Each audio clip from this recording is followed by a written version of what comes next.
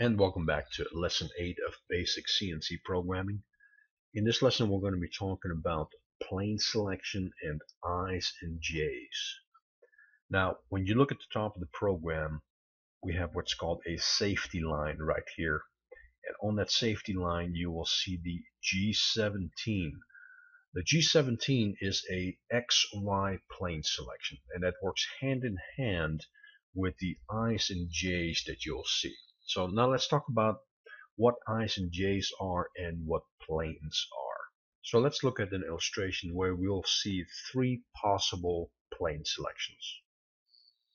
Alright, so we've learned about the x-axis and the y-axis making up the xy plane, flat plane, which the machine knows as a G17 plane.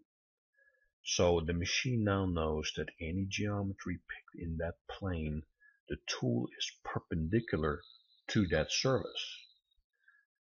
Another reason why we need to know the plane selection is because when the tool produces an arc, it needs to know the I and J value of that arc, and we're going to learn about that in the next illustration. Now there are two more plane selections that we need to learn about, and that is the G18 plane, which is the X and Z, and then also the G19 plane, which is the Y and Z. Now, in the G18, we use I's and K's, and the G19, we use J and K's to swing a radius. Now, let me make it a little bit more clear how these planes are oriented to each other. So hopefully this helps. You can see here the red plane is the plane that we've been working with, and so when I run a tool path, you can see that the tool is perpendicular to that plane. And when we make a radius, the I's and J's are used to make that radius. Okay. Now on the G18 plane or the XZ plane, when we swing a radius, we use I's and K's. So the machine now knows that the tool is perpendicular to that plane. And then one more time, the tool is perpendicular to the G19 plane, and then it knows to use the J's and K's and swing in a radius. Okay, so let's go back to the XY plane, which is what we'll be using on our 3-axis mill. Those other planes are mainly used on more complex machines with multi-axis, where the tool can actually be oriented in different directions. But on the 3-axis mill that we've been learning about, the tool will always be perpendicular to the G17 plane. So therefore, we will always be in a G17 mode. Okay, so let's go look at the program and talk a little bit more about those I's and J's. Alright, so we're back to our 2 by 2 inch square. We have a 1/4 inch radius on each corner, and we're using a 1/2 inch end mill. So let's take a look at our cutter path here. We can see that we're engaging cutter comp right here with this 100,000 move. We're walking around the part in a clockwise motion, so we are climb milling, and we made a perpendicular move away from the part, canceling cutter comp. So that much you have learned, and here is the program that it actually posted out, and this program in the machine would actually produce this shape. But what I want to talk about is the I's and J's that you see in the code. And a lot of machines will only accept I's and J's. Now in previous videos we've talked about clockwise and counterclockwise arcs, and we've used a radius to learn our coordinates and our radius value. But let's talk about I's and J's, because the majority of the machines are gonna need the I and J value to swing that radius. So let's step through the program and actually discuss what or how those I's and J's are determined. So we're sitting right here at our start point, x minus 0.5, y 0.350. And our first move is our G1, G41, y 0.250. So that's where we are engaging our cutter comp. Then our next move goes to x 1 inch 750 in a linear motion or straight move right there. And it stops tangent right there at the start of that radius. Okay, so the center line of the tool is lined up with the tangent of that radius. Now let's dissect this line real quick. What happens on this line with the i's and the j's?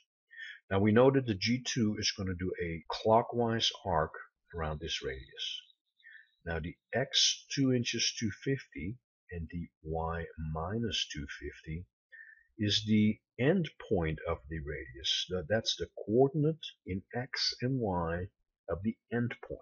Now the I represents the x value, so left to right, okay, the x value of the distance from the center point of the tool to the center point of the radius. So since they are perfectly in line, there is no x value, so therefore I is 0. Now j, on the other hand, is the distance in y from the center of the tool to the center of the radius. So we have a ½ inch tool, which means we have a 250 radius. We also have a 250 radius on our parts, so we add 250 and 250, we come up with 0.5 or 500 thousandths. Now, the minus is the direction from the center of the tool to the center of the radius. And that is done in a y minus direction, or j minus. Okay, so it is the distance from the center line of the tool to the center line of the radius. Okay, so therefore it's a minus value. So again, the I is the x value, which there is none because it's perfectly lined up with the center line of the radius. And the j is the y value of the distance from the tool to the center of the radius.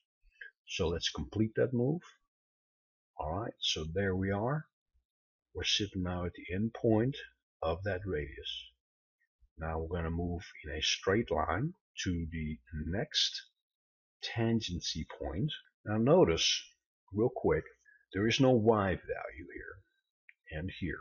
If the value does not change from the previous line, there's no need, the machine does not need to have that value mentioned again. Now in previous videos we have talked about x and y's on the line, and that's because we needed to get a good understanding of each coordinate. But now the next step that you need to learn is if the y or the x value does not change on the next line, there's no need to mention it again. So from G1 to G2, both x and y changed, so therefore you need to mention it. But now we're still sitting at x 2 inches 250 when we went down to y minus 1 inch 750, so there's no need to mention that x 2 inches 250 again. That stays what they call modal. Okay. All right, so we're getting ready for our next clockwise arc, and so let's dissect this line. The G2 again is a clockwise arc, and our end point of that arc, once it's completed, the x value is 1 inch 750 and the y value is minus 2 inches 250 when it goes right here. Now the I and the j is determined from the start point of the radius always. So remember, the x and y value is the end point of that radius. The i's and j is determined at the start of that radius. So now let's take a look. The I we talked about was the x value from the center of the tool to the center of the radius. So now you can see there is a distance there. So again, it is going into the minus direction. So half of the tool, 0.250, and a 250 radius. So therefore I is minus 0.500 or minus a half an inch. Now this time the J, the Y distance from the center of the tool to the center of the radius is 0. So therefore the J, or the Y direction or distance, is 0. Let's complete that move. We'll go into the next corner. Again, we're just moving in X. Y does not change, so there's no need to mention it on this line because it stays modal. So let's go there. There we are. The center of the tool again is perfectly lined up with the tangent of the radius and also the center point of that radius. So again, G2, clockwise arc, X and Y is the end point of that radius. The I and J is determined at the start of the radius.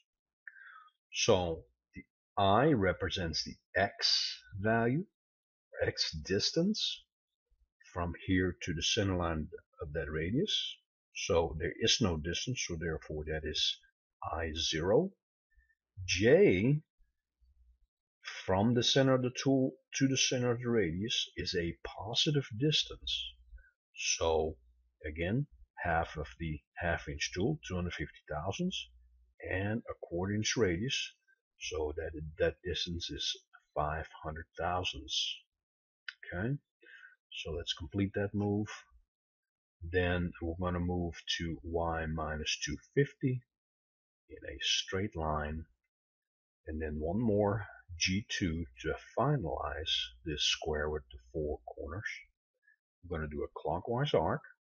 X250, Y250 is the end point. Okay, now the I is the X distance from the center of the tool to the center point of the radius in X. So that's a positive direction this time. Okay, so that's a ½ inch. J is the Y value. Of course, Y is perfectly lined up, so therefore J is 0. So let's complete that move. All right, and then I'm gonna make a 100 thousandths move away from the part where we cancel our cutter comp. So that's how I's and J's take the place of the R value, and on most machines it only understands I's and J's instead of the R value. So thank you for watching, and we'll see you in the next video.